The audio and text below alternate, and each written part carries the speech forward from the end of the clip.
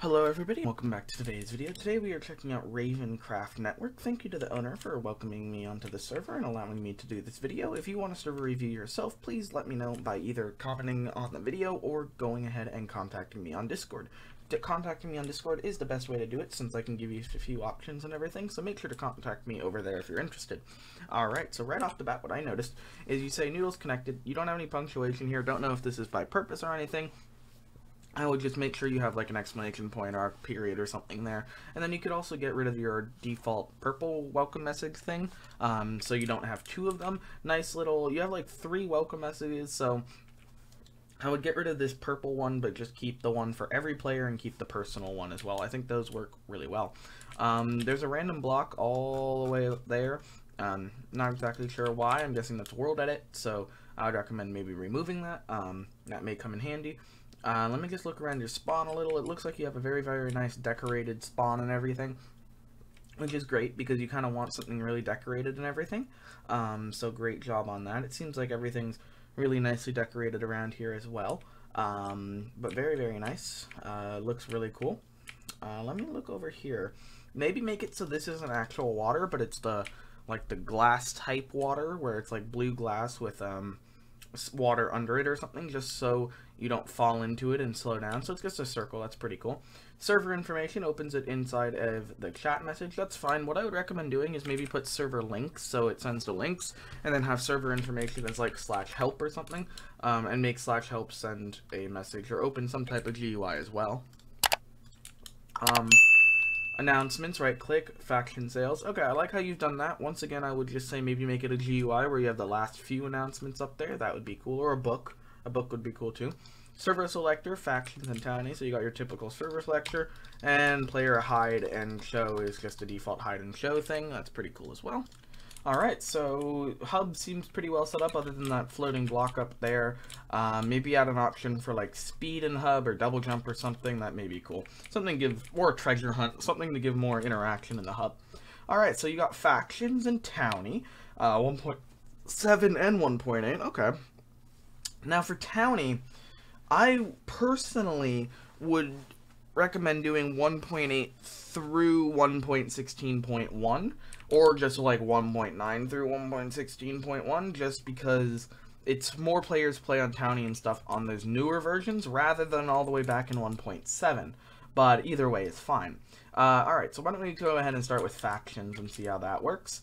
Alright, we joined the game. One thing I noticed right off the bat when we joined is it says timed rewards here, same with MCMMO, so those haven't been customized at all.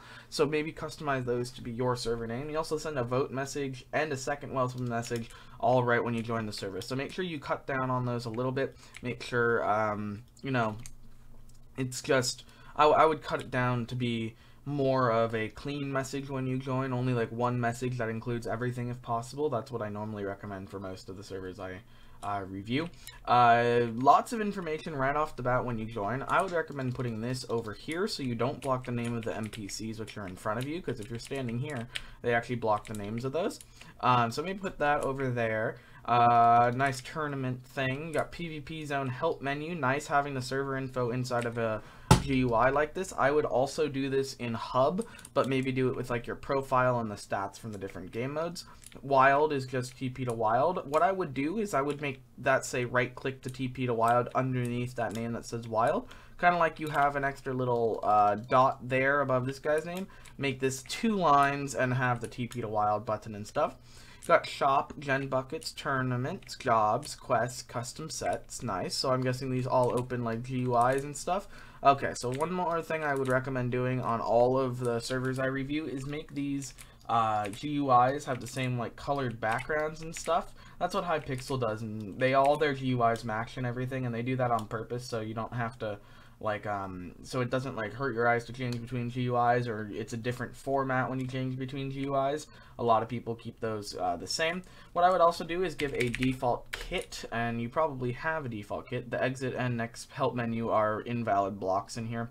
So I'm guessing you don't give a default kit. User kits. There we go. Starter kits. So maybe make sure you get the starter kit on join. And I also would have put the diamond sword in slot 1, pickaxe, axe, then the golden apple in slot, and these in the last slot, and automatically put the armor onto the player. That's just my suggestion when it comes to kits and everything, but obviously you can do whatever you want, but that would be my suggestion, because especially when giving kits and stuff, you should just automatically equip them to the player so they don't actually have to worry and put them on or anything. Those are obviously just my suggestions, but overall it seems like that's really well set up. Anyway, tournaments, half of this goes off the line, so just expand the bottom line to fit the whole thing.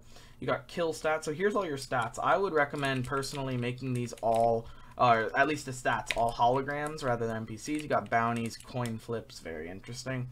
Got auctions, not sure what this creeper is here. Click me for rewards, so I can actually see the rewards before I actually walk up to it. Daily reward, weekly reward, monthly reward. You want better rewards, go there. Okay, so I got uncommon keys, mystic keys, so we'll go check out your crates, which are over here anyway. Got an extra dot into the super pickaxe guy, same with the super mob coin guy, same thing with the GUIs, probably make all the GUIs look the same. Uncommon crate, $40,000, nice. And okay, so this is another thing I recommend doing, make it so you can quickly open crates. So you can just right click and it will automatically open instantly, and if you want to open another crate, you can instantly do it as well. Thank you for not bouncing us back, that's terrific. I'm guessing these are like mystery vaults or something. Ender chests. Okay, so this is your traditional ender chest. Maybe make a hologram over it that says ender chest or something, because I don't know if that's like a mystery vault or something, because every server has stuff that's different. And then you just do wild, your normal thing, F create. I'm guessing I can create BGHDDevelopment here. Just typical factions. Yes, okay, so it's typical factions. In terms of your tab menu and your scoreboard, I would recommend getting rid of that bottom /SB toggle and adding that to your help menu instead. But overall, it seems like you have it really nicely set up. Maybe put no space between factions in this next blank spot here. Move factions down and leave a blank between the top and the bottom rather than the top and bottom, if that makes sense. So get rid of this space, but add a space up here. I think that would look pretty good. But overall, it seems like your factions is well set up. Same thing I say on most servers, you need to probably get a player base for factions. Townie and Survival, it's a little bit different, but for factions and stuff, you kind of need a player base for it to be entertaining and actually useful for players. So I would recommend making sure you get a player base on, because otherwise it doesn't, like literally you can't do anything in factions unless you have a player base. You can't get raiding, you can't do any of that. So get a player base on for your factions. In terms of your townie, same thing I'm going to say on the other servers. Just cut down on these join messages. You don't need all of them. You can cut them down, make them a little lower. In terms of tab, it seems like I have a blank space before my name, so my rank actually isn't displaying in tab. So I would recommend maybe making it so it does actually show in tab, or you get rid of the extra blank space in tab. Your store, Discord, website links, and IPs are all up there. What I would recommend doing is I may recommend doing like a one color for all of those, so it doesn't really get too crazy. For your boss bar all the way at the top of your screen right here, I would slow down the different spinning of it so it goes slower rather than all at once. Nice Nation leaderboards. What I was talking about leaderboards, this is exactly what I mean. Do these leaderboards that are on every single one. That looks really, really cool. So keep up the good work with that. But I would have to say, crouch on quartz to go to the crates area. So does that work on any quartz? Because this is a quartz, but it's not quartz.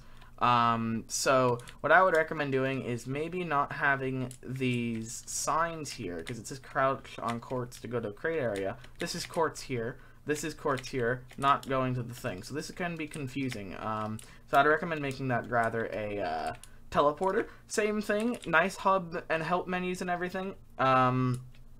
Same with all of this. You can't do quests yet. You can do wild. You can do warps, but same thing. Make all these menus exactly the same. You have a little invalid block up there on the back menu, but stuff like that. Make all the blocks exactly the same in the GUI and stuff. What is this? Community chest? Yeah, community chest, blah, blah, blah. I would make this a hologram and maybe put it out here when you get started. Spawners, you don't have the HD displays above there. Guessing this is more of a leaderboard thing. Staff team. Okay, so you have a nice staff team. Nice rotating too. The only thing I don't like about the rotating is sometimes they get turned around like you saw there. Like I could go over here and they're all turned around, but if I move out of their range and then go back to spawn, they'll all be turned around. So maybe keep them in place. I don't know if it's necessary to turn them all around. Just a suggestion. It looks like you have stuff down there, so we're going to go ahead and try to find our way down there. See if we can go ahead and check out what is underneath spawn. Not exactly sure how I get down there. Those may be crates, and it says crouch on quartz to get crates, but I can't seem to get there. Got stocks. Nice job on the stocks. That's a unique idea. Yeah. Okay. Okay, so I had to double crouch to get down here. And this is your crate zone. So, reach level 50 in a job to get job keys. So, I did select warp, but it said warp aborted when it tried to teleport me somewhere. I would recommend maybe making it so it doesn't automatically warp if you just type /warp, but instead you have to, it opens that GUI as well. Same thing with these. Very, very nice job. The only thing I would recommend possibly doing with this is changing the color of this one, just so it's a little easier to see. And overall, it does seem like you have this really well set up. And then maybe these side ones you turn this way and this way so they don't all face the same way, so they kind of circle the player around, because that's kind of what you're going for. But these kind of seem a little off being straight, considering to look at them it would be pretty much like this. So maybe turn those sideways, but otherwise it seems good. I am losing also hunger and spawn, so I'd look into that. Make sure you're not losing hunger and spawn. Whoops, I went all the way back to spawn. Make sure you're not losing hunger and spawn, because I think that would go well. Same with your playtime on your scoreboard. Playtime doesn't update while you're in-game, so maybe make it while you update in-game. So it will say, rather than leaving and rejoining and seeing your playtime, you can just type /playtime or something, and you can see the exact time. Not exactly sure how you would set that up, but hopefully your plugin does support that. In terms of the rain and stuff, I would also disable it at spawn. There shouldn't be rain at spawn. You should just have a clear, nice spawn area with no rain would be my suggestions. But overall, it seems like you have this really well set up. Same things I was talking about in this video. Try to get a player base on. Try to get more players involved in your server. And I think that will go really, really well.